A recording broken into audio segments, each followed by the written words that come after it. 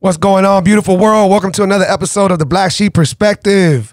I am crazy excited about my guest today. This girl has such a story, such a background, has basically taken on almost any challenge that's thrown her way. She continues taking on these challenges.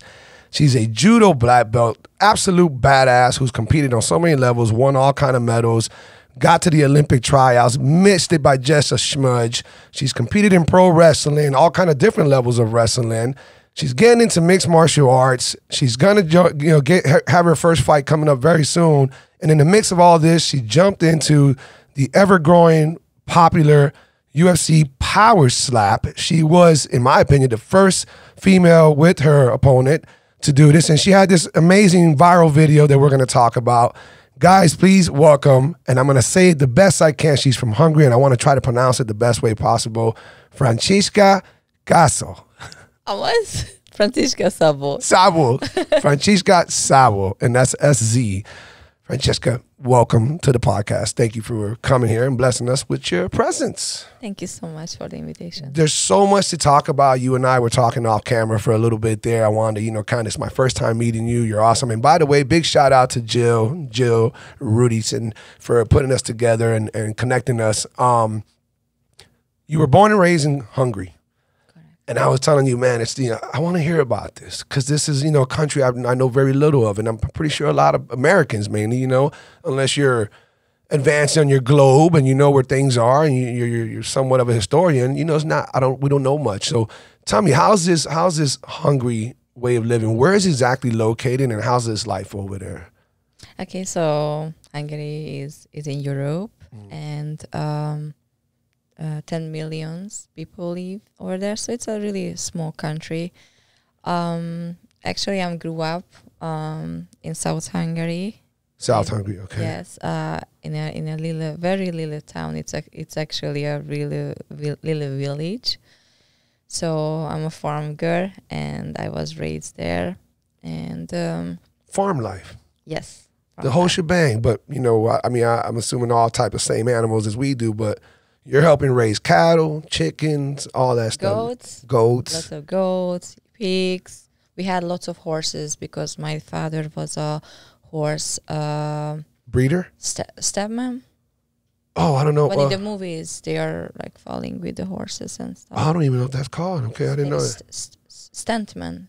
Oh, stuntman. Yes. No, stuntman. He was doing stunts with horses. Yeah. He was helping them learn how to do. Oh, shit. He used to be in many Eddie Murphy's movie too, because actually Hungary is very cheap to shoot movies there. So people go there often? Yes, and my dad was working a lot as a stuntman, and he also was my coach in judo. We had our own gym in the small village, and we actually did a really... So your dad has a lot of accolades as well as your family. So judo has been in the family for a minute there.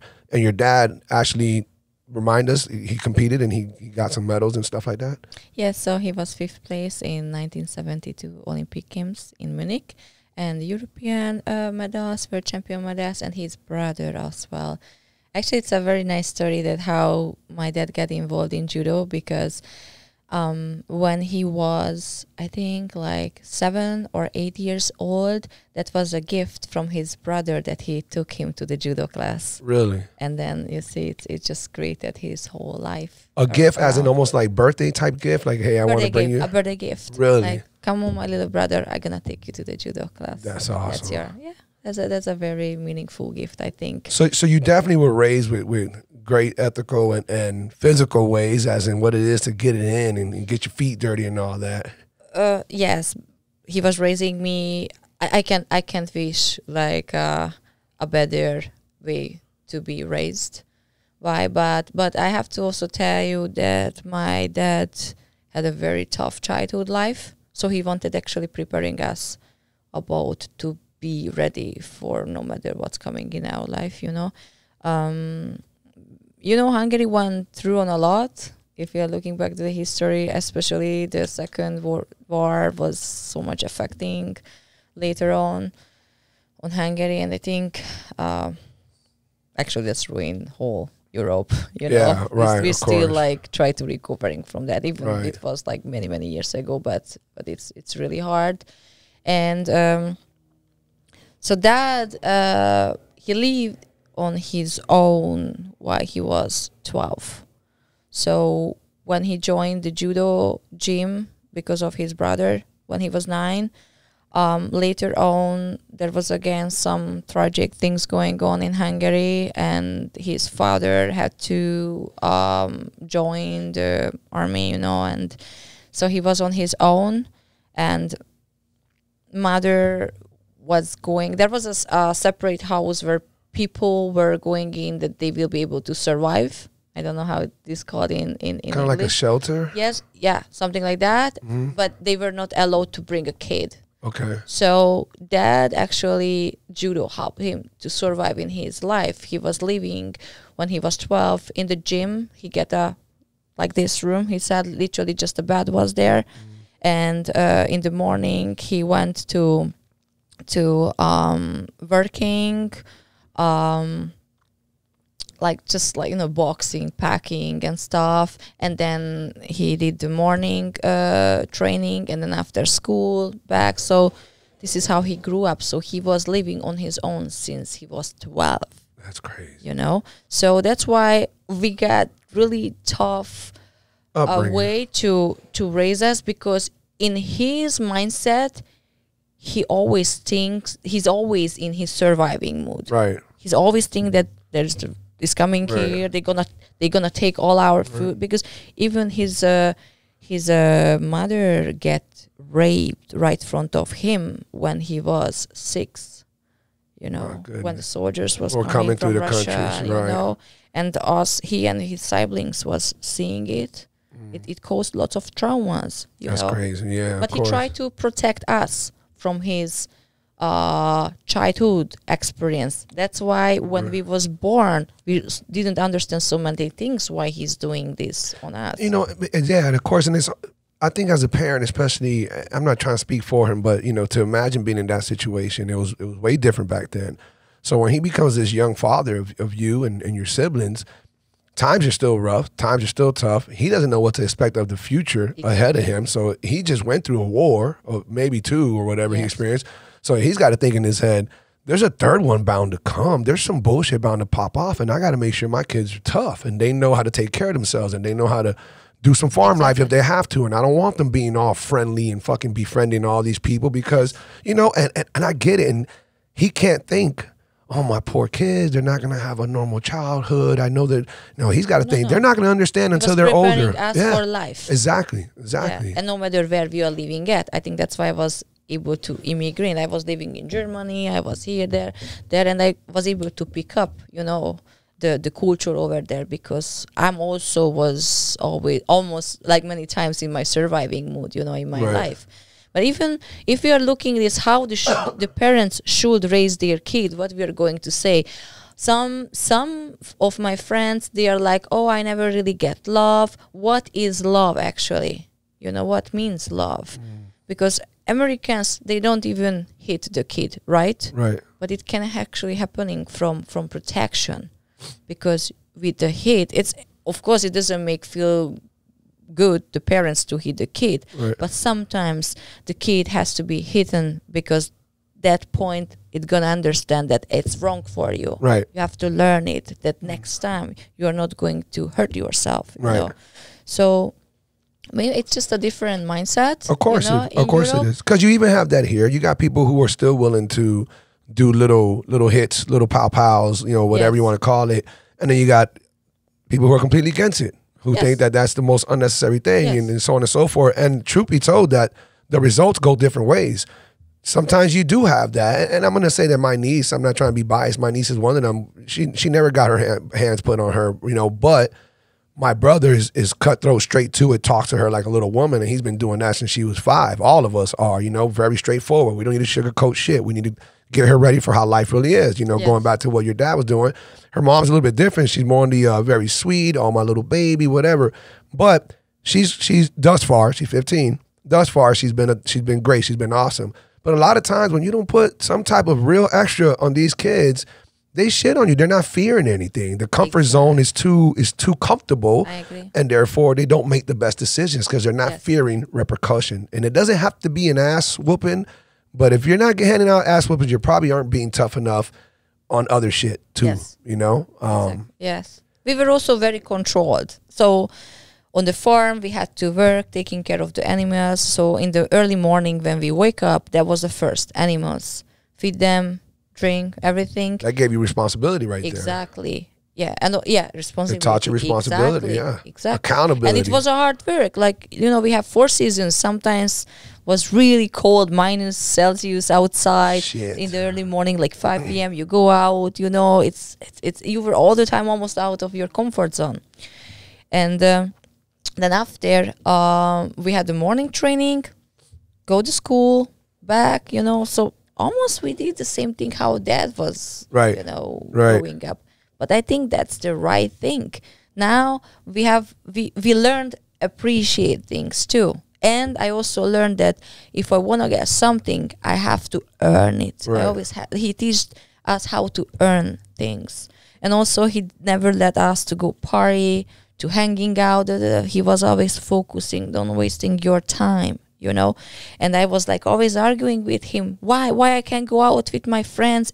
All of them are allowed to go out. I said, okay, they can come here to our house. And I was like, yeah, if they're going to show up in our house, probably they're never going to be a friend with me because that is so scary.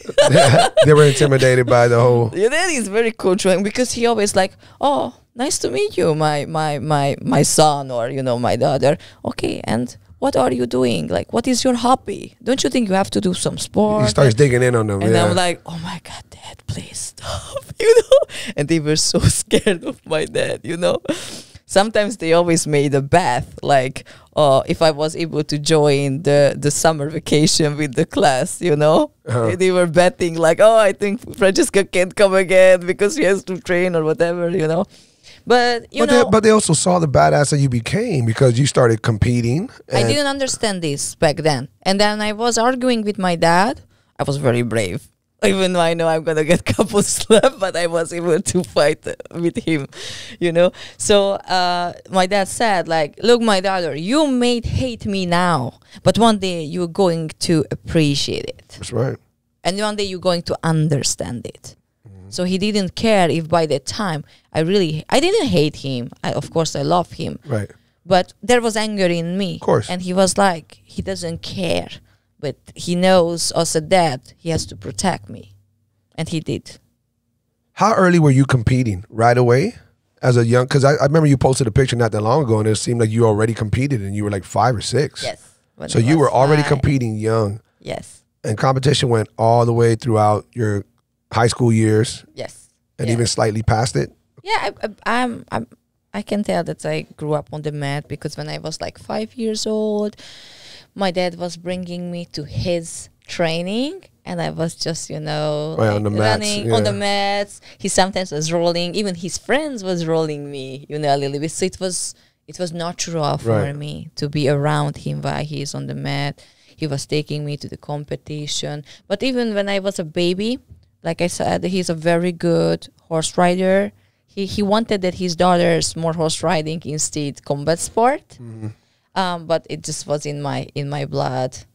Yeah. It is. So that's not something you followed. Instead, you went all kind of other routes. So we were talking off camera, and you said, you know, you did this judo route basically as far as you can take it. The only other step could have been had you made the actual Olympic team.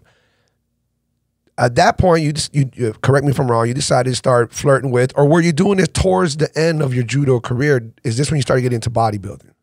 Yes. Basically, okay, yes, because I still wanted competing. Exactly. You know, but I was very disappointed when I stopped doing judo because I had many surgeries, and I felt that if I'm keep getting injured, it's a sign that I have to go a different direction. I didn't know yet what it is, but I was definitely about to finding it. I tried to go this way, this way, this way. I just always felt that I have to improve. So I didn't want to stop to improve in any aspect of my life, because that's why we were born here. You know, all of us has a mission and become the best version of ourselves. That's my belief. That's awesome, right? And if I feel that there is no purpose for my life, especially my 26th, I will go crazy. I would feel like I'm failed. And just because the surgeries hold me back to accomplish my dream, which was obviously the Olympic Games, I will say, okay, maybe I failed as a judo fighter, but I'm not going to fail in my another direction in my life, which I'm going to pick. So when you did the bodybuilding, you were at some point getting ready to compete. Did you start doing the wrestling yet? Because you started learning some freestyle wrestling or some Greco. Was that during the bodybuilding preparation or not quite yet? Yeah, so I did some freestyle wrestling when I was 21 because I get sometimes some break from judo, and my dad didn't want me to be around the mat, so I was joining the wrestling training camp. I just love fighting. The mats, yeah. I love the mats. Of course. And I feel guilty. So then and back then I had a wrestling boyfriend too. So I was able to learn from them a lot. And yeah, so when I was 26, I retired from judo. The part of it was also because my dad got stroke. And I was like, I didn't really earn money at all from judo. So I was like, I have to find some job. And when I graduated from sport educations, to teaching sport in school, it didn't pay well. Now it doesn't pay either well, but it was like, seems like $500 a month. Wow. You have to go there in the morning, you know, and I was like, it won't be enough even just for me, you know, not like helping out the family. So when I was 26, after the Olympic Games, I didn't have the qualifications. I went to Germany and I was working there a year as a waitress.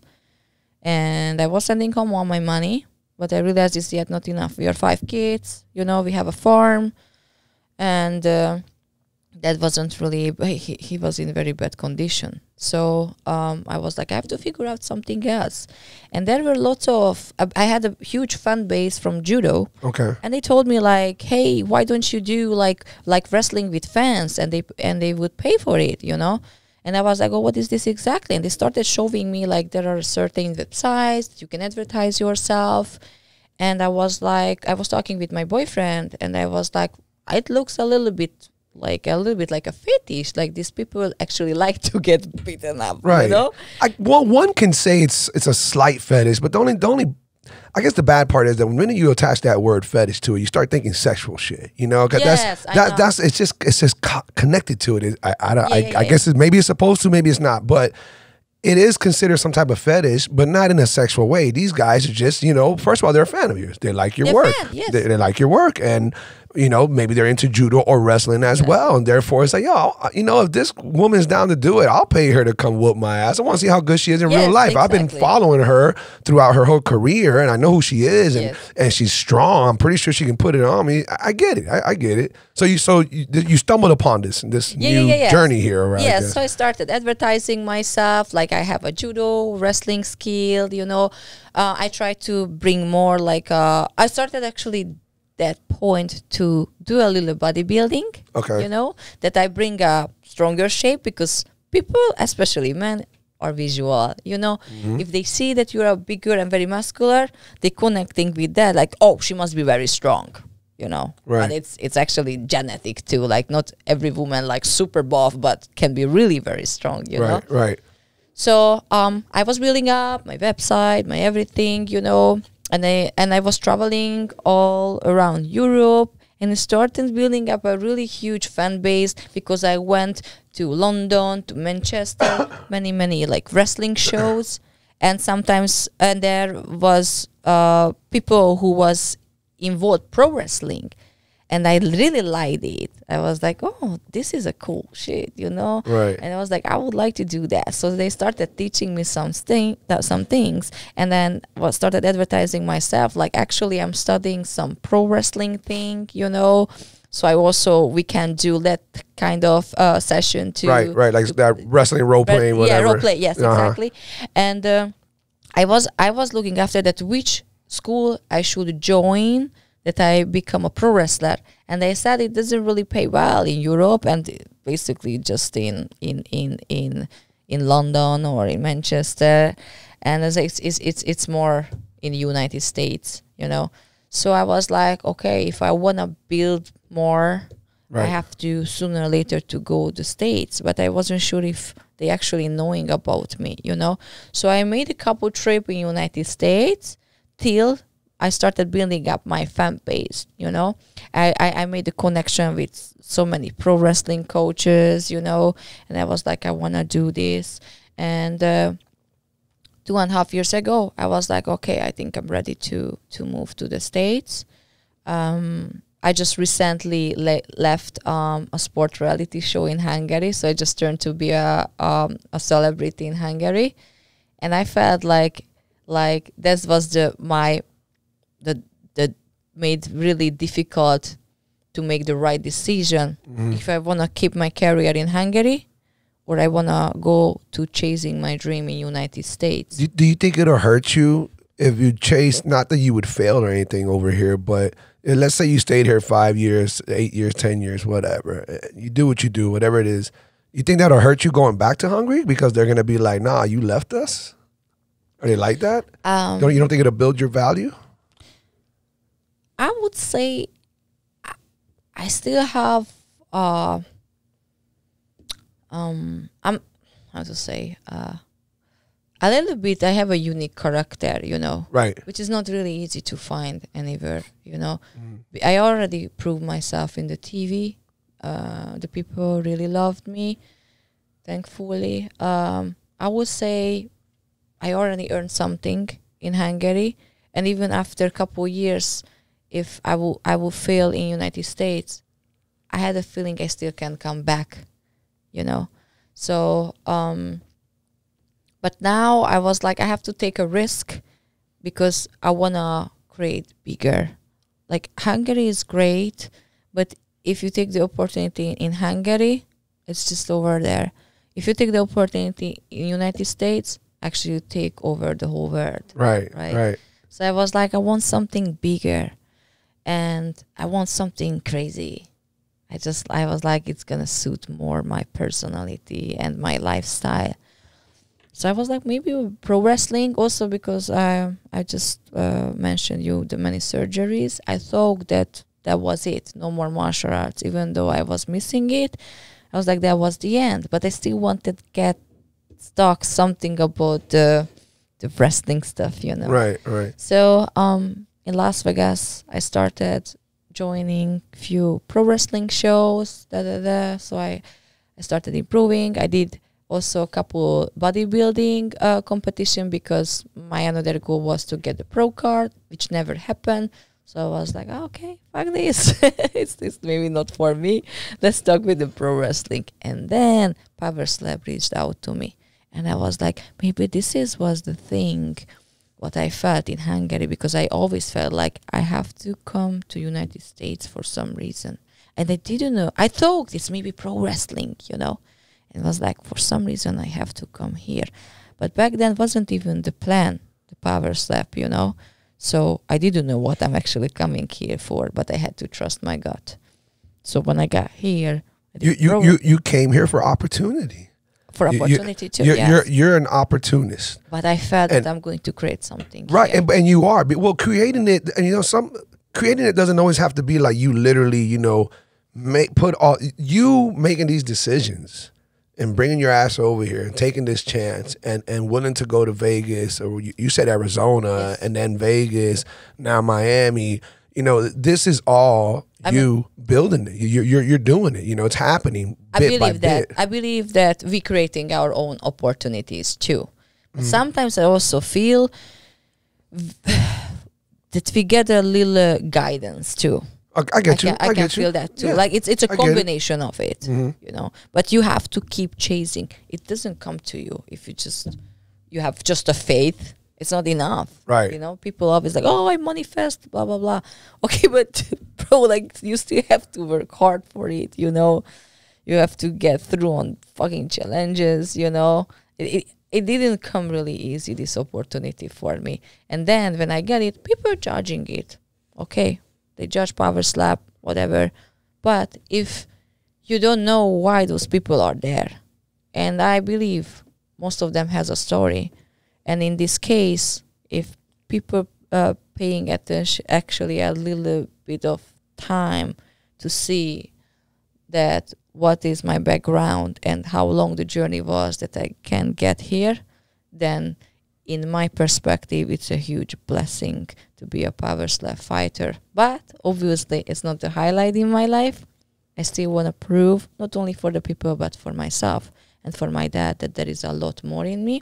And power slap also helped me to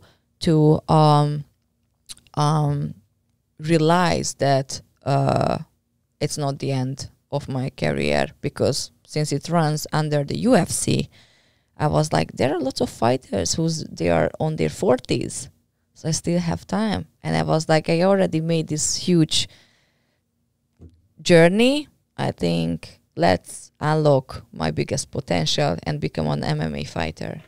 Mission PT Rehab and Recovery is your one-stop shop for all physical therapy and wellness needs. Our licensed physical therapists provide customized hands-on treatments for all sports injuries, accidents, workers' comp, and more. No doctor prescriptions required for the first 30 days. Mission PT has one-on-one personal training for sports-specific needs, as well as general weight loss and strengthening. We are conveniently located steps from Dayland Mall. Call today for your free 30-minute consult, 786-409-5589. That's 786-409-5589. Mission PT, perform at your best. Okay, so I definitely want to talk about this power slap experience because, I mean, for one of the most viral videos, I don't want to say ever, but we talked about it. It's at 80 million. 80 million. Or 87 now, I don't know. 80-something million. Guys, go look it up. Show your love, show some support, and see just how beastly this woman is and what occurred. So, first off, you've done an exhibition slap before, over a year and a half ago. You remember that, and even though you won, you learned from it. Right, you said that this viciousness didn't come out of you like you knew you had in you throughout all these years of martial arts and training and so on and so forth, and tough upbringings, certain past relationships. Everything has helped you become this strong, tough chick, and you're still literally trying to put it all together. So you get this second opportunity. Here you are, and you said that the first time in the exhibition fight, you went first a year and a half ago. And you remember that you didn't have that, you know, you weren't mad. No, she hit me first. In the exhibition one? Yes, exhibition one. Okay. And now in this one? I had to go first. You had to go first. But you weren't mad yet. It wasn't there yet. Yes. So my mom, people always see my violent side, you know, but actually I'm a very sensitive person, or I was sort of in my life, but the life really teach me so hard to bring out the best from me. And yeah, the big part of it was my past relationship. I was years in a very, very, very abusive relationship. Toxic, abusive? Yes. Yeah, okay. And so there I got multiple times beaten up really roughly, and I realized when it's a rough way to find out how strong you are. Sorry to hear that, but it's now I'm healed. So I was working on myself a lot. That's why I can talk about it. Okay, good. And I can help so many friends That's around awesome. me. That's awesome. Yes.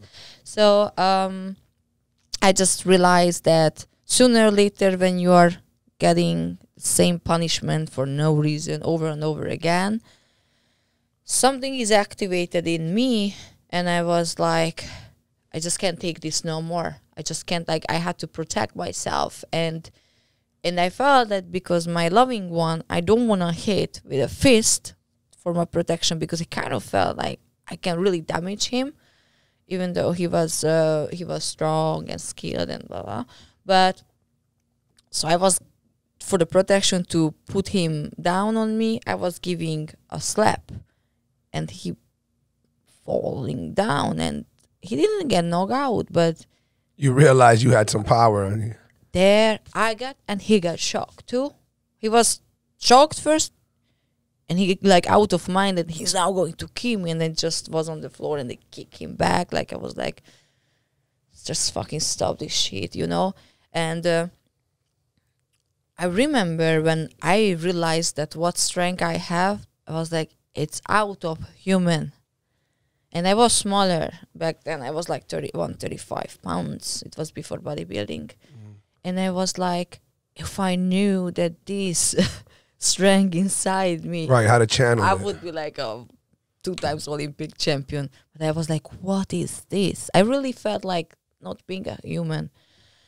And later, I got not only by him, but by others, not relationship, but the life brought me some situations where I kind of get activated this surviving mood, and I realized that this lives in me. And I was like, that's interesting. And now sometimes I kind of can switch it on and off if I need it. If I feel like there is some upcoming some situation that requires. yes, like I was like, I may have to be ready. Right. I kind of can activate it. You Okay. know? But to hurt someone in purpose, it's just not my thing. Like I don't actually, I want to help people. I really love helping them. I like to give some good advices, which from my past life experiences or something, you know. But to hurt them, it's one of the biggest challenge for me, you know. So that's what I'm saying. Like power slap, okay. I was like, it's going to be hard because you have to hurt someone in purpose. But I was seeking for opportunity. So I would say, no, really, the opponent is the biggest challenge for me. It's myself, right? Myself, and so always my friends and family were my weakness because they always want to help them. That's why I told you, like, I started taking responsibility over my family when my father got stroke. Now in the first exhibition fight, I had to face with one of my best friends, with Kearney Olson, who when I moved to Las Vegas, I couldn't sign up yet for apartment, nothing, and I lived in her apartment for a month. You know, same chick that you had to slap on the first exhibition one. Yes, she helped me to actually start my journey, and she gave me the connection for pro wrestling and everything. How was that conversation before you actually? Hey, it's time to slap each other, girl. Was very awkward. We love each other. We met before. But how long were you guys quiet without saying a word to each other before the actual slap? Like an hour, half an hour, or was right away? A couple minutes. Last few words, let's go handle business. So we met, I think, if I could remember, we met still in the hotel in the morning for breakfast. She was with her husband there. We just said hi. It was a bit awkward smile because we already were in, focus. Right, of course. So yeah, I was like, and I think we also tried to avoid each other because it was awkward, you know. But we were in messaging back and forth the day before, and I think I also told her, like, I don't know what to expect from myself. That's why I don't want to promise you anything. Because I told her, I'm here. I was seeking for this opportunity. And I was like, not for me, but I can do this with my family. That I'm not going to take this chance and providing them a bit better life. You know, because then started actually the Ukrainian war too and everything. And it was just hard. So I was going for my family too. If it would be about for me, I sacrificed many times, many opportunities if it was about me. Right. Even on the Hungarian TV show, I was giving my medal. So in other words, you even contemplating like, Dan, this is kind of like a friend that normally if life was different, maybe I would avoid this. But because I'm fighting for my family and I'm trying to, bring some money back home and make moves for myself, I'm gonna take this opportunity and I'm gonna slap this girl and do what I gotta do. Yes. I told her. Respected, man. I mean it's so so she slapped me first, and honestly I was praying to God that she slapped me first. Because it would be very hard for me to hurt my friend in purpose, you know. Right. But if she slapped me first, I would like, okay, now it's just like my turn, and then we are equal, like wow, you know. So she slapped me first, and then, oh my God, I was kind of freeze. I barely remember the whole thing because I was somewhere else, and then because it was a trigger for me, that's why I was able to bring I don't know. Yeah, Not 100%, but maybe 200%. Right. You know, she Years got hit of yes. So now when I got the Christine, my new opponent, just my mom wrote me the message. Please just don't feel sorry to. Because your mom knows. My mom knows me. She knows. She knows it's my hardest Baby, point. I need you to get tunnel vision. I need you to go evil. You can't think with a good heart for this. And I was like, yes, I'm going to. And even I was like, now I will be able. And when I slapped her first, I was like, why she's not laying on the floor? She's supposed to be there. Right. And I was like, damn. Because there was natural holding back a little bit, you know? And then I was like, no, I already know she's going to hit me, it's going to trigger me, and I'm going to knock her out. So I already know after when I... You were very confident that no matter how hard she comes back, she doesn't have enough in her. I know that I can get in this way now. You really felt that. Yes. Wow. That's why... And then you had the famous kiss blow. Because so you took the hit, and what happened? Like, walk us through that. This first of all, you're staring at this girl. You're seeing her wind up. They're the only people who compete in power slap can talk about this type of experience. Who the hell sits there and allows somebody to just cock back and slap them while they look at them? Maybe Jackass, you know, those people back in the days. So what's going through your mind as you're looking at her just cocking back? Here comes one warm up. Here comes the second warm up. Are you thinking anything? Are you just... Did your mind shut off? Like, you know what? I'm going to take this. It's all good. I've already been there. Come on, bitch. Bring it. Like, what's going through your head? Yeah. So I was like, okay, now her turn. I like that, actually. She picked up a little bit the character. So I felt like less guilty, you know? And she's experienced. That was also made me feel great. Like, she already done few slapping competitions. Okay. But anyway, after when I was like, okay, now... I was ready for my trigger, I would say. So I already know how I'm work, you know, how my body work and everything. And I was like, okay. I'm like, you're not going to knock me out. For sure, like, forget this, you know. So, I don't know. It happened quick when she slapped me. So when she slapped me, I was like, okay, the mouth guard still in my things. Okay, I'm still grounding. Everything is ready. I was like, was a good one, but now it's my turn. Basically, it was like that. So that's what you thought in your head when you blew the kiss. You thought, that was a good one. You were. It wasn't like to tease her, like that wasn't shit. It was more like it just came out and you actually like, that was good. I felt that. That's more like that. No, so it was like I felt that, yeah, and then I was like, now my turn, something like that. Right. I was like, now I'm gonna knock the shit out of you. And that's the kiss it. was more that. And I think you only cocked back twice, right? It was the second cock back. You loaded up once, you came back, you loaded up a second time. I need for measuring the first one. So I go for the second. Yes. And that was it. You know what's the most cold-blooded part about it? After you did it, you just sat there looking straight down at her like you knew you sent her to the outer world. Like, you didn't smile, you didn't celebrate, you didn't, fuck yeah, I'm moving on. No. You just looked at her like, I handled my business. Yes. That was your character. People ask, I wasn't acting there. No, I know that. I know. No, I hurt her, but until the ref, so that's the other thing what that teaches me. Until the referee doesn't put your hands up or makes you like you're the victory, you didn't win. They can change the rule. We are not celebrating before we leave the mat.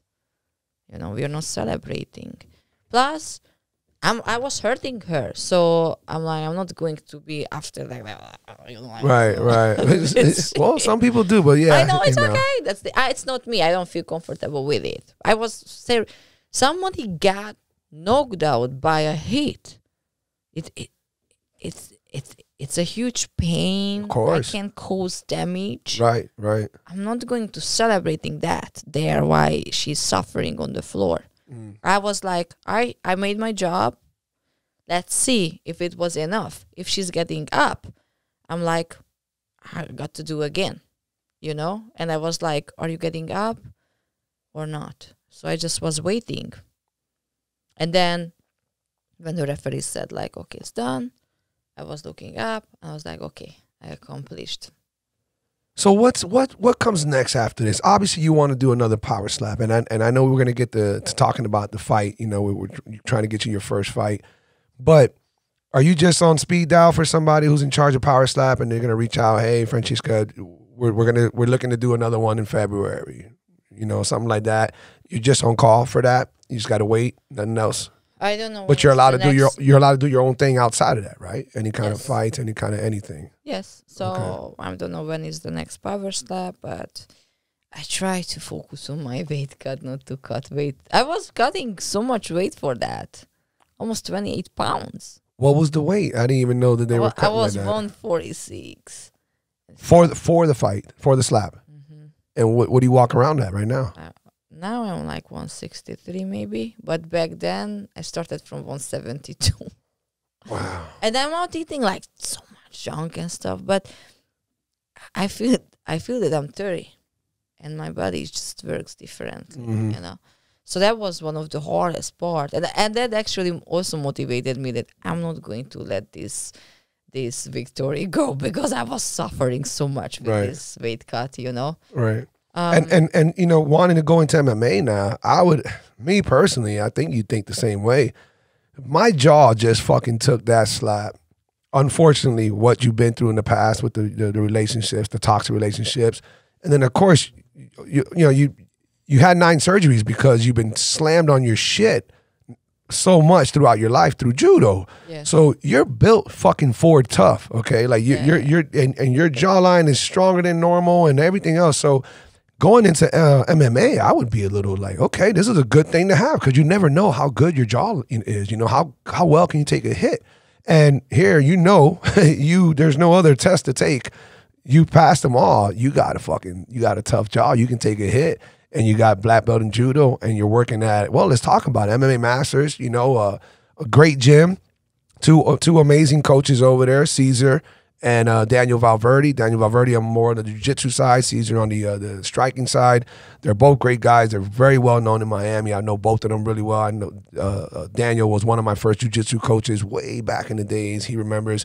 And it's great to see how successful they are. They got a lot of guys in the UFC and fighting around different things. So you definitely got an amazing team behind you. You said you had a few girls already drop out. And I told you, get ready, that's going to happen a lot. I know that's frustrating. That's frustrating. You're going to have to call some bitches out. Like, you're literally going to have to poke at the bear. Whoever it is, you know, it sucks, but this is what's going to happen. No one's going to want to fight you. You're too much of a fucking badass. So you're going to have to call some names out. What are they telling you? I think it's going to happen at the right time. Okay. Anyway, I keep doing my training. Right. Also, I'm preparing for the next upcoming event.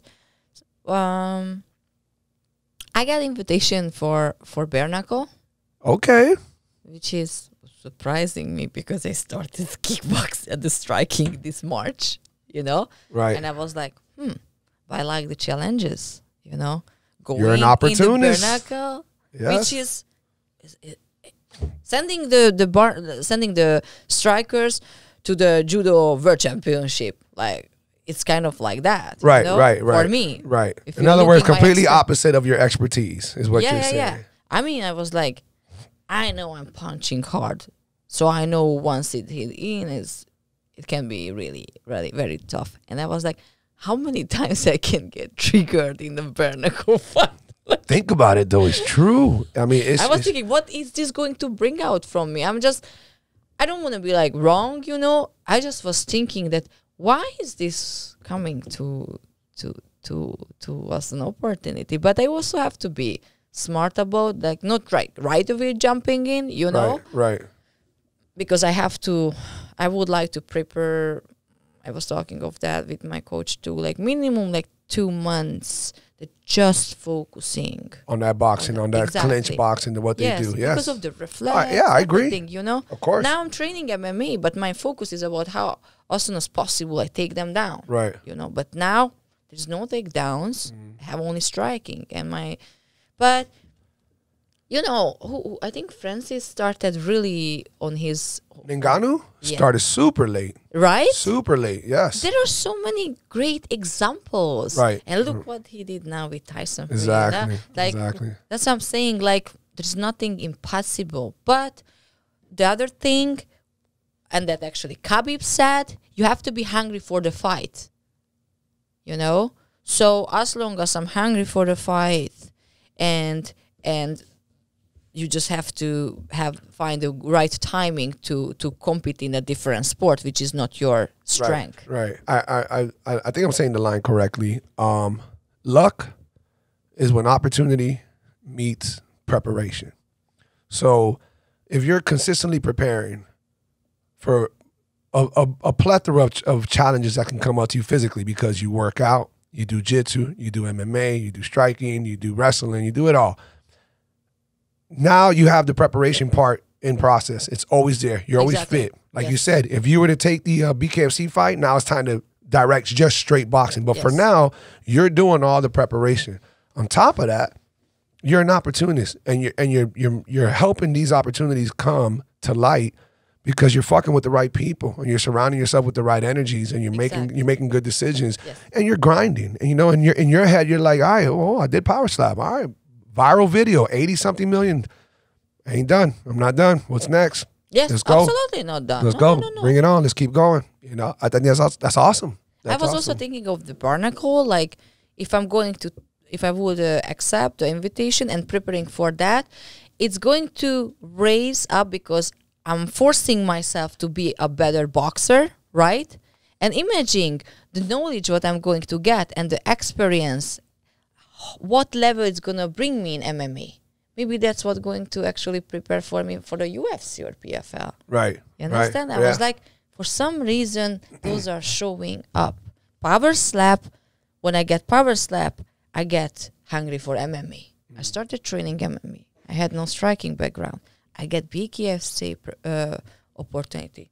I was like, okay, maybe I have to really focusing more on striking, and it's going to make me complete. Right. But it's not months, you know. It's not months. It can be years. But the how to say, the highlight going to be really it's gonna be dope, right? When you get there, exactly. Like around achieved so many things, but the problem if she failed, I saw.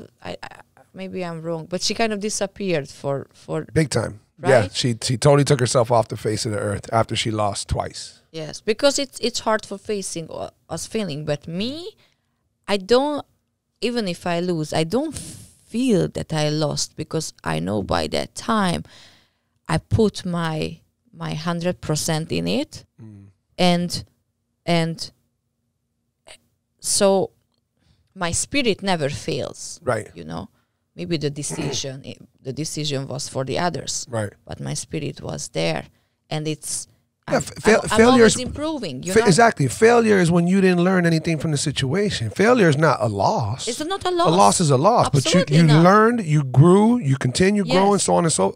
That you didn't fail. Exactly. You didn't fail. You just didn't get the win. So yeah. So that's why I have no fear. You know, right? Because so many competitors they have a fear by losing.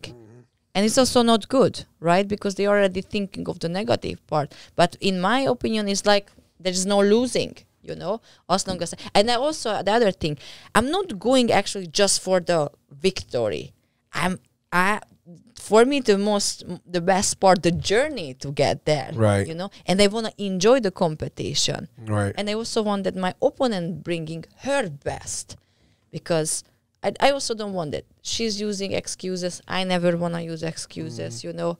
And just bring our best and be like two warriors and showing like inspiring the world, you know. I agree with you 100%. Unfortunately, too many fighters don't do that. They don't think like that. I think they should. They put too much emphasis on the win, on the record. Yes. Versus, first of all, they're liking you because of your character. Yeah, and not only that, there's only one Michael Jordan, one Kobe Bryant. There's only one Habib, you know, Nurmagomedov. There's only one John Jones. Can there be other people who are just so amazing like them, who kick almost everybody's ass and never take a loss? It's possible, but guess what? Everybody's a different ninja nowadays. Every one of these fighters are becoming more and more badass, And they're starting way young. Look at you, 5 years old, your first competition in judo. What the fuck? Who does that? You know? So it's the whole game is changing. It's not about being that untouchable fighter. You got to enjoy this journey. There's a lot that happens in between, during, before, and after. And there's so many wins in all of that. You know, that this, I think Power Slap is in Vegas, right? Or is it no? Okay, well, let's say it's somewhere else. Win or lose, we're going for the W, but win or lose, guess what? You're going to go to Africa for the next Power Slap. Enjoy that journey. Enjoy that adventure, you know, and seek more opportunities during this adventure. Don't be so hung on just getting that W and like it's going to determine what happens next in life, you know? Yes. I think that's an amazing way of doing that. And this is why you say you like to give advice. That's good. You've been through a lot. You've been through a lot. And it maybe you don't talk about it enough. Maybe you know, people who have been hurt and who've been through rough times and who started at the bottom and you know, I think most of them don't talk about it too much. They know what they've been through. When they talk about it, it's kind of because like, they didn't recover yet. That's a great point too. That definitely could be one of the reasons. I had to work on myself that my past doesn't pull me back. Right. Because so many people, they just try to avoiding the triggers. Me, I'm using my trigger as a tool to catapult you. Yes. That's a great way of looking at it as well. Yeah. But you know, tough lives or tough living. There's this great quality, this great character that it builds in somebody. It can go either way. It can go fucking bad because if you didn't recover and you didn't address this and understand that you have this trigger and how to control it, then you can carry that on into future relationships. You can carry this chip on your shoulder and not progress in the way you're going right now with such determination, or you can be the opposite. So it can do both, but a tough upbringing can make the strongest, most awesome people, in my opinion. And I love to hear stories like this where, you know, you overcome all that and here you are just searching for the next challenge. Like, come on, you know, bring it. Me, I wouldn't change anything. I wouldn't change anything. I wouldn't want to born in a rich family, in a spoiled life, you know, because otherwise I may not see the world from this perspective as I experienced. And it's still, the struggles are also beautiful. Right. And I think we need that. And that's why I'm always trying to be out of my comfort zone, because that's what actually makes me tough, you know. So now I'm also looking, how can I get out from it? I remember there was this book that I read. I think it was either 33 Strategies of War or same author, or 48 Laws of Power. It's Robert Greene. It was one of those books, and he was reciting Napoleon Bonaparte, which there's an amazing movie coming up with Joaquin, whatever his name is, and it's about Napoleon. It looks phenomenal. Napoleon, they chased this we call a small army. Okay, 1,000 guys went to the left, and 100 guys went to the right, and the scout comes back to Napoleon and goes, Captain, Admiral, whatever, sir. We have 1,000 guys over here, and we have 100 over here. Let's just go over here and whoop these guys' asses real quick, tear that 100 up real quick, because it was 10,000 of Napoleon. Let's just go kill these 100 real quick, and then we'll go around the mountains and we'll chase the other 1,000. And Napoleon said, no. Let's go fight that 1,000 first. And the guy was confused. He's like, but sir, there's 10,000 of us. There's 100 guys. They don't stand a chance. Yeah, we're going to kill these 1,000 over here, but they have a small chance to hurt us because there's 1,000 of them. Napoleon says, the last thing you want to do is go against a creature with his back against the wall. Those 100 guys, they know there's not a chance in hell that they're going to survive because there's 10,000 of us. So they're going to bring the dirtiest, nastiest, I'm killing everybody with me approach to this last fight of theirs, this last stand. That's the scariest person you want to go against. Somebody whose back's against the wall. Nothing to lose and everything to gain. They bring out everything. Exactly. And especially if that person's been through anything in life, all that, like you said, that triggers, time to turn that on. Exactly. He says those other 1,000, they're going to spread out. Some are going to run. Some are going to try to escape. Some think that they can get lost. No. That's easy pickings. These guys are going to fight to the death, and that's scary. And it makes sense, and that's why, going back to what you said, when your back's against the wall, some of us, you and I, it brings the best out of us. Exactly. It brings the best out of us. Yeah. Mission PT Rehab and Recovery is your one-stop shop for all physical therapy and wellness needs.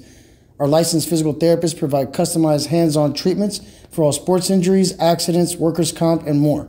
No doctor prescriptions required for the first 30 days. Mission PT has one-on-one personal training for sports-specific needs, as well as general weight loss and strengthening. We are conveniently located steps from Dayland Mall. Call today for your free 30-minute consult, 786-409-5589. That's 786-409-5589. Mission PT, perform at your best. Well, throughout all this, you know, adventurous life that you definitely have built yourself up into an amazing person in different ways, and you still got so much to do, so much more building to do. But you literally have built this character. You have this character. You have this. I mean, you have a website that kind of flows with the character, and I have to pick your brain apart a little bit because I know there's some wild ones out there. So first of all, your website is Sheena SHEENA Yes. Wrestler.com. Okay, so SheenaWrestler.com. So now, if somebody wanted to, I don't want to say get their ass beat, but if somebody, there's different type of bookings. You can elaborate a little bit, so, but there's I'm selecting. Right, and so they get to request some type of wrestling ordeal with you through the website, and then you choose whether or not you want to do it. Right, exactly. Do you look these guys up on their Instagram, see how off they might be or something? No, usually they don't really want to show up their public side, yeah, because they kind of feel guilty about that. They Right. think like, oh, it's kind of weird, to get kicked my ass by a chick, But some of them like proud of it, like it has nothing to hide. It's depend of the level, like what kind of beaten up you wanna get, Right, right. How physical they want you to get. or because there are multiple type of sessions too. So somebody just like to be carried. Lift and carry session. So obviously he's not going to be proud of it, like he just likes to be carried by a strong woman. This is fucking wild. You know what furries are? Mm-hmm. Do you? Yeah. Furries? Furries? Yes. Those are people with fetishes where they like to dress up as furry type animals. Could be a bear, a cat, a fucking like that. Like they put on these and they act like some type of animal. Okay, even if it's a fantasy type animal. They dress up as animals of some sort. They try to say it's not about sexual stuff. It's just their thing, whatever you want to call it, their fetish. But most of it leads to some sexual stuff. It's just wild to me. It's wild, these fetishes that people have. And then hearing what you just said, like this guy likes to be carried. I wonder, like... everything has also something like coming from the childhood. Because I was talking with them. Course. That's a good thing. I actually learned a lot from people and from men. Right. Because those are things they don't really want to share with anyone. Sometimes not even you become like a little therapist almost on the side. Yes, I learned a lot. And they're sharing with me. So, and I appreciate that. And all of us has something not normal things in our life, So we have to accept it, have to be very open with them. And but besides this, most of them really amazing people. And they're struggling with this little fetish, Right. It comes from the childhood. For example, there was a dude, I was like, okay, why you like that a strong chick beat you up? Because my mom's best friend, she was a tennis player. She always was wearing this skirt, this satin skirt, and she was always coming around. And she told me like, hey, if you won't be a good boy, I'm going to choke you, something like that. And the kid was like, oh my God, is she going to choke me? She was mesmerized by it. Yes, and he was like, I don't know, 7, 9 years old. And later he actually liked the idea. Of course I want to be choked by a fit chick, But he didn't say that he got this person you're talking about. He didn't get molested or that lady didn't actually take no. But he grew this it's there. It just his fantasy started growing. Right. Yeah. No. Lots of them were not. Those people weren't really molested. Okay. Who were actually molested? I figured out more like dominatrixes. Right. That's why they do like a very. And have you had those requests also? Like, listen, I just want you to strap up with some leather. Yeah. I get a lot of Can you keep it 100? Do you go through with it sometimes? What means that? Like, do you do it for them, or you're like, nah, I'm not doing all that's that? not really That's too much. No, I mean, it's like for with random people, like it's not my thing. I like more representing my strength. so you won't do it though. You won't if somebody requested that. Nah, that you're gonna That's say not my no. thing. Right? No, Okay. no. Okay. I would like to talk more with the wrestling thing and where I can represent my strength. Okay. And I like the role play thing too. When they ask me that I'm a crazy psycho girlfriend and I have to like beat them up, you know, I like this kind of role play. Shit, dude. What's wrong with y'all people? Listen. I get it. Obviously, I'm not into it, but I'm so respectful of that type of wild shit. Whatever does it for you, man. You know, that fulfills your life in some shape or form. Run with it, you know. But I am intrigued by it. Like, what's one of the wildest DMs, especially after the power slap? Yes. After the power slap, I don't know. You already got a bunch of followers, but how many? Baby, I'll pay you. Slap me and shit on me. I don't know. Like, what kind of wild DMs came after that? Yeah, that's what every people are just asking me to. They wanna. Some of them actually, not for slapping, but some of them traveling here to me from Europe. You know, that I kicked their ass again because he didn't see me maybe for 4 years now. He was like, I don't know when you are coming back to Europe. I can't wait no more. So he flew for 2-3 days here to Miami. And then we had 2 hours like wrestling session, you know. Sometimes they like I like actually, there is a bondage. Okay. And Bondage, when I'm wrestling with them, through the wrestling, I have to tie them up too, you know. So this is also kind of cool things because some of them like to be tied up, but they want to get on the real way, you know. How? So now I get the skill to kidnap people and tie them. Now let's say let me get a little just a little personal for a little quickie. How does someone try to date you when you have these things that you do? I would imagine, have you given that thought now, or you're like, fuck it, I don't care right now. I'm doing me. Mm-hmm. I'm doing me. I'm accepting challenges and opportunities, and you know, the right guy can fit in there if the right guy, you know, lands. I had boyfriends when I was doing this. So from the beginning, they have to know, and I mean, you guys have to know, I'm a very, very honest person, and there is nothing to hide about. Sooner or later comes out everything, you know. Right. And I also realized from my past relationship, like if they try to hide, somehow I'm going to know, you know, the life gonna bring these things, you know, to the light. Yeah. So there's nothing to hide about, and they trust me. I know they did because I'm, like I said, really honest. But the other thing, what made them insecure, that how much these people admiring me and supporting me, without they know that I never gonna be their girlfriend. Right. They still are givers because they show appreciation for me. So they sending me gifts so many times, you know, in Venmo support on their own. I never asking. Okay. But they really want me to be successed. These people, truly. Right. And they feeling like, why I'm here for you? Why you want me? If I can't compete against this, you know, thousands of all these guys, people. doing this, right. And so it kind of fucks with them. It fucks with them. They're trying to be your boyfriend, and that they see all this attention you're getting. It kind of gets in their head like, why me? Why me? Yeah, why me? If you get all that attention, I sometimes take you to dinner. They're sending you hundreds of dollars, you know, like. And it just becomes a weird. I know it's hard. It's hard, and that's why I'm glad you're understanding of it. At least you're not like trying to call them weak man and say, you know, talk a bunch of shit. It is hard. No, it's hard, especially, and they think they can handle in the beginning. Of course, right. But when they start to love you more, that's when it happens. It's hard. Yeah, you know. Yeah. So, but Do you right now in your life? I was gonna say right now in your life, are you thinking like, you know, it'd be nice to have one, or do you rather like, I'll entertain it if it's right, but really I'd rather not.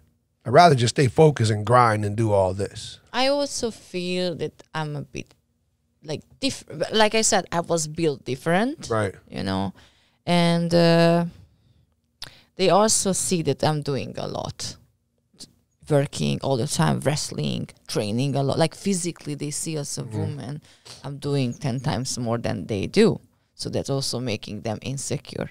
And lots of them in the beginning feel inspired, like, oh, she's bringing out the best from me, like from them. But sooner or later they realize that they can't keep up with me. Like, it's just too much. And then they're going to feel weak. So there's a problem. I get it. I get what you mean. I always was a supportive, and I try to bring out the best from my partners. But in the same time, just they're seeing or living on the side of my life, actually how many things I'm doing, I'm just naturally making them insecure. Right. You know, not in purpose. Right. And when they're insecure, not in purpose, but they start to insulting me and try to holding me back or controlling or manipulating, you know. It's just eventually it just comes back negatively. For most of the human, that's a normal reaction. Right. And like I said, I was studying a lot of psychology, so I can, and I read men pretty well. So I'm like, it's pointless from this part, from now, our relationship, because we are losing the foundation, you know. And from now on, I don't want that any of us gonna get actually very burned. We are not for each other. It may work out, but that's the other thing what I realized. In lots of relationship, missing the faith. They're always thinking, what if? What if? What if she or what if he? So the main focus is going to be about the others failing, right? Me, I never was thinking of that. I always was like, we both together gonna achieve this and that and that. And that's why I think I'm more powerful alone, because it's on me. If I'm failing, it's on me, you know? And that's why mostly I don't really fail, because I know what I can bring on the table. But when I'm in the relationship, I was like, yeah, we're gonna get this, we're gonna get this. And instead to go moving forward together, I always have to explaining and to that I have faith in you. No, you are enough for me, you know, like feeding their ego. Right. So you find yourself in these situations where you kind of got to stroke the man's ego in order to make him feel more of a man, because he's not matching that energy and that. Exactly. The both. So even if you have nothing, no foundation, even if he has a traumatized life I had, still could work out if we both going to have a faith. Look, like I wouldn't be here in the United States if I have no faith, because sometimes there was a part of my life I had nothing. I lost really everything, you know. But with the faith, you can build up everything from nothing, even from the minus. That's the hugest gift I think the human got, you know. Yeah, guide yourself through faith. Let that be the light that pulls you forward. You're creating with faith, through the faith. Right. Well, you definitely have unlocked that in your own life, and it's taken you this far, you know, and not everybody's going to do the same. And, you know, you learn as you get older. You're right there at that age, you know, where it's like, okay, I got to pick and choose my battles, because I'm spending so much energy on what I'm focused on, which is me this, me that, this, that, whatever. I got to choose my battles of what argument to have, what conversation to debate. Really, is this worth it? It sounds like it's not a big deal, but this was 20 minutes that I just wasted talking to you about this. And all it did was frustrate you, frustrate me. Now I'm going to get into, you know what I mean? It's more than what it is. You only have so much energy. So I agree with you. And it's great that this formula you have has taken you this far. Don't expect people to understand it. Don't expect people to, you know, because it's not, you're a rare breed. You are a black sheep. You are very rare. Yes. In a flock of so many, you're very rare. You're very unique. And with that comes the responsibility of. It just didn't meant for me to live the life what most people. Exactly. Maybe not. Maybe one day. Yeah. I don't know. Oh yeah, it's not give up faith. It's not say that it won't happen. No, but you know, you're focused. I think I'm running a different path. Right. You know? Right. And it can still happen while you're on this path, but as long as you stay focused on the path, and that's just it. Because this is what you're doing. This is what you worked so fucking hard for. This is, you know, farm life and everything else. 32 years later, here you are. You don't need something throwing that back. Either you compliment this journey that I'm in, jump in, compliment it, help support it, become part of it, as I will do my best to whatever your journey is, and let's do this together. But the minute you start holding me back, questioning the whole everything that I worked so hard for, nah, we don't need to entertain this. We need to stop this like ASAP. So I think you're going the right direction. And speaking of the right direction, I think that BKFC fight is calling for you, and you should do it. Your strength, the way you absorb so much knowledge, learning from MMA masters and all these sports and martial arts that you've done, and the fact that you're just so opportunistic and you just want to take all these challenges, why not? Yes. Fuck yeah, what else? What else is out there? I mean, I know you want to do MMA. Girls are dodging you. I think they're going to keep dodging you until they have no choice. BKFC, they won't dodge you. They won't allow them to dodge you. Yes. I think you would do phenomenal in there. I would love to. I want to see you there, and hopefully we can help do that for all the viewers and listeners. But Frenchie, I want to tell everybody every which way that they can reach you. Instagram is Francesca spelled improperly, FRANCESCA. So _ FRANCI. No, sorry, my Instagram name is _ and Francesca because it's easier for them. Right, that's why. Okay. So they can follow you on Instagram there. _ Francesca _ SZABO. Okay.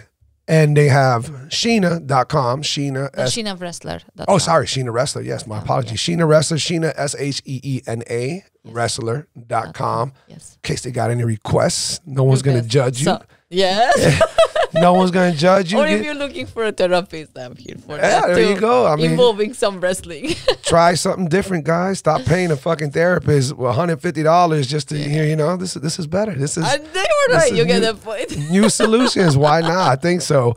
But you've been awesome. I think your story is awesome. I'm going to be following your career for sure. I know you'll be in the BKFC for sure. I'm going to holler at my boy Serge. Serge, let's make this happen. And shout out to MMA Masters, man. Shout out to Daniel Valverde. Shout out to Caesar. I'm sorry, I don't know Caesar's last name. They're great coaches, great gym over there. I know they're going to do big things with you, so that's awesome. And Jill, thank you. I know you're watching. Jill, thank you for putting us together.